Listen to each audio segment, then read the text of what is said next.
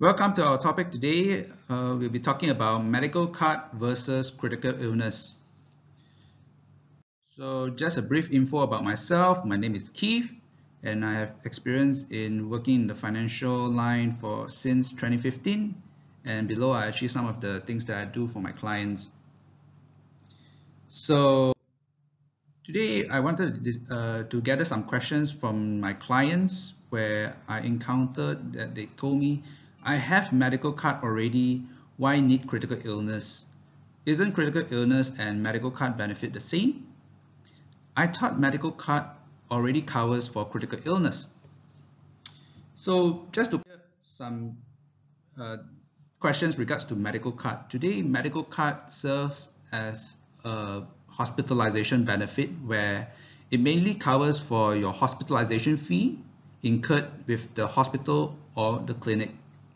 So it's subdivided into a pre-hospitalization, whereby today you get to claim from your medical card if you before you admit to the hospital, maybe you have done some check with the clinic, and subsequently you are referred to the hospital for further checkup and resulted in a hospitalization. This is where you can claim from your medical card. Next is actually on post-hospitalization, where you can actually follow up with your hospital, with your doctor for any changes in your bandages, follow up with your treatments, and to make sure that you are recovering correctly. Next is covered by the medical card is your inpatient, like your surgeries, your operating theaters, your physician visits. These are covered under the hospitalization benefit. Lastly is on the coverage of outpatient, where sometimes you succumb to any kidney failure where you need to do a kidney dialysis. You can do so, or you can even opt for cancer treatment. You may even opt for an outpatient dengue treatment, and even for accidents, like maybe you accidentally fall down on the staircase and you injured yourself, you can actually do so without having to be hospitalized and to be warded, and etc. Next, we will actually look into critical illness. A critical illness is a payout in the event of a critical illness. For example, maybe you had kidney failure, you have a heart attack, and etc. So it serves as an income protection, as a person may not be able to work for a period of time after being diagnosed with a critical illness.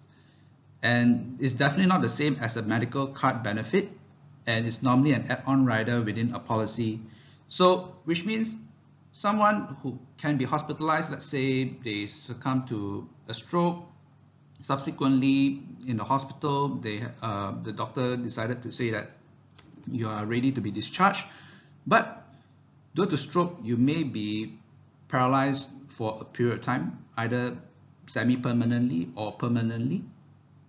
This is where the payout from the critical illness actually helps to lessen your financial burden while you are recovering from your illness.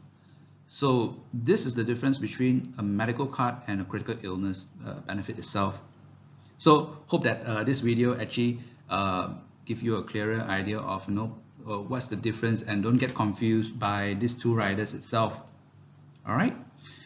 So I thank you again for your time, for listening. If you do have a question, then I will be able to create another video to answer it for you, and feel free to give some feedback and input as well. So I'll see you in the next question. So remember to click the bell button for notification, click the like button, and also to share this post. See you.